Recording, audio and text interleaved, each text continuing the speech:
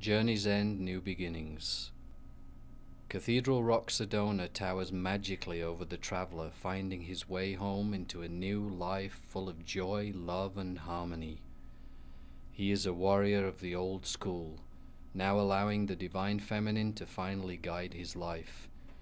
He has relinquished the old way of the sword, and she now holds the sword of peace high in the air in celebration of his new choices. Symbols along the side of the boat show the journey from the old into the new. The masthead of a male-robed figure emblazoned with gold and flowing ribbons celebrates his new life. The fullness of Oak Creek symbolizes how rich and easy life is when going along with its natural flow.